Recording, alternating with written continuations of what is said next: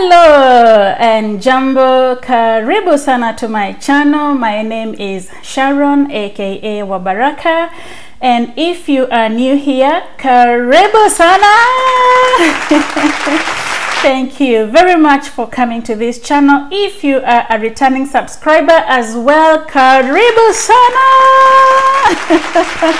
Welcome back and welcome back to this channel. I keep telling you, you are the reason that I keep coming back to give you more and more content. Now, if you have been watching my videos and you have not subscribed, please don't forget to hit that red subscribe button down there. Subscribing ni bure kabisa. Please subscribe and get to know more and more information. I'll be creating more and more contents. Thank you for all the support that you have been giving me. I am overwhelmed. I really don't even have enough words to say thank you for all the support that you have been giving me. Now, I am here with another video. As per your request, I am here. I recently did a video, and this is particularly to those people who want to immigrate to the UK to work. I did a video which was talking about immigrating to the UK post-Brexit and what that meant for you. Now, in today's video, I'm going to expound on that. I'm going to touch on skilled and unskilled route, what that means, and what the government has proposed to do in the new immigration bill. It is a new bill that came into effect in January 2021. When the UK exited Brexit, there was a new bill that came into effect which affects workers that want to come to the UK and work. So a lot of people have asked me, what is a skilled worker? What is an unskilled worker? If you want to learn more, don't go anywhere. Stay there and I'll give you all that information. In the meantime, I'm going to give you just 1 minute. If you haven't subscribed, subscribe, and share with all your friends. Then we're going to continue.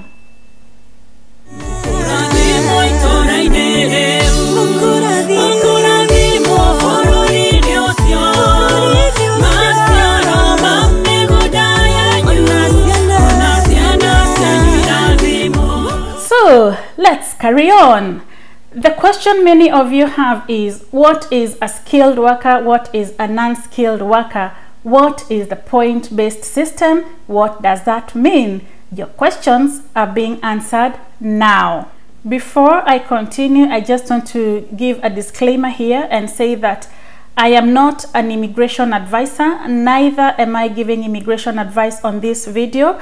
I strongly suggest that if you are considering relocating to the UK to work, please seek legal advice from your country of origin, because this video is purely based on the information that I know as a UK resident. So don't take it as an immigration advice. So in January 2021, the Home Office, which is headed by a lady called Priti Patel, proposed a new immigration bill which was to scrap immediately the freedom of movement within the EU. So the government proposed a new points-based system which was aimed at rewarding skilled workers. So what that meant is that as of 2021, the government was ending the general visa option which was available to low-skilled workers. What the government did is reduce the threshold. So previously, the threshold for people who were immigrating to the UK to come and work and they had a job offer, they had to have a requirement of 30,000 job offer. That now has been reduced to 25,600 as the new threshold. However, the government is also considering people who are in a job that is considered as a low-skilled or shortage job occupation in the UK, which meant that although you could still be earning less than 25,600, if you are a worker within the shortage list, you could still be eligible. I said in the previous video that the government proposed a list of employers that are eligible to sponsor you to come to the UK for a job. If you do not have a job offer from any of the employers, and if you don't know which employer that is, go back to the previous video that I did about coming to the UK post-Brexit. On the description link, there is a list of the employers that have been proposed by the government, and you can only apply to those employers. If you don't get a job offer from that employer or those employers that are named, and you do not meet the qualification of speaking English, unfortunately you may not be eligible to apply for a work visa to come to the UK. Don't be scared about the English speaking part, because if you can hear me, you can understand me, you can read and write in English, maybe that is all you require. Don't quote me on that to Priti Patel, because there is a test that you will need to undertake if you are coming from a non-English speaking country, so that you can meet that requirement of English speaking as a criteria. So what if you earn less than the required threshold and not less than 20,480?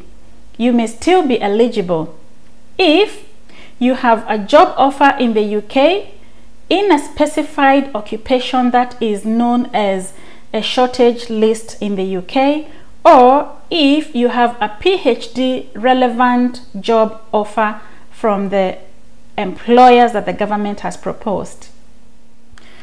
So what the government or Priti Patel was proposing to do was to bring the very best talent, the best of the best across the globe to come and work in the UK.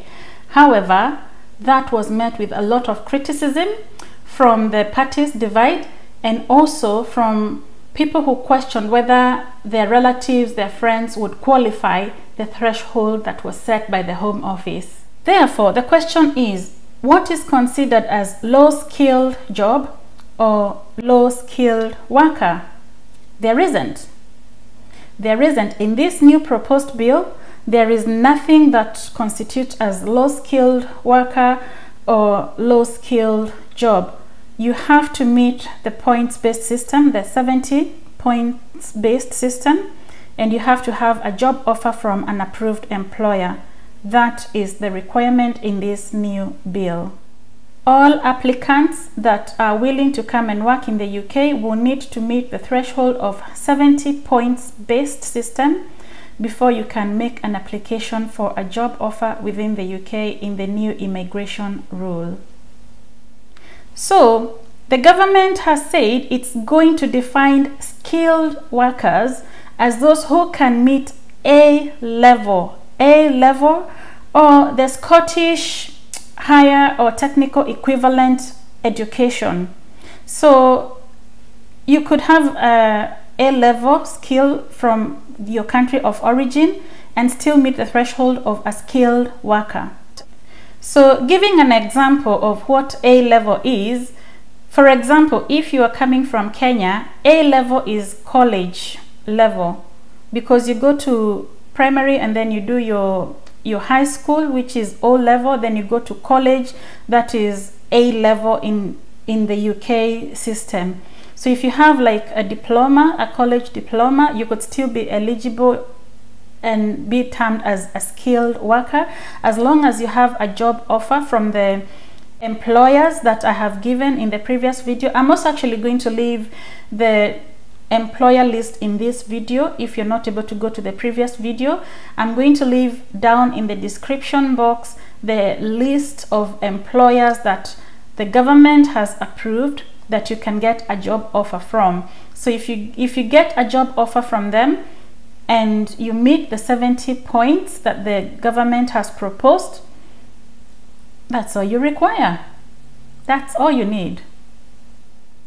Like I said, it's still possible to earn less than the threshold that the government has given, as long as you're not earning less than 20,480. You could still be eligible to make an application if your employment or if your job falls within the shortage list of the UK. That's the other video I'm going to be doing, what is within the shortage list of employment and what the government considers as jobs that are low skilled and may not earn you that salary threshold of 25,000 600. Let me just add here, because there was a lot of panic when this new immigration bill came into effect. A lot of people panicked and they didn't quite understood how this bill is going to work or how it is working. And there was a lot of worry that, oh, now people that are in the UK and they don't meet the threshold, they're going to be deported, yada, yada, yada. And no, actually, that is not the case.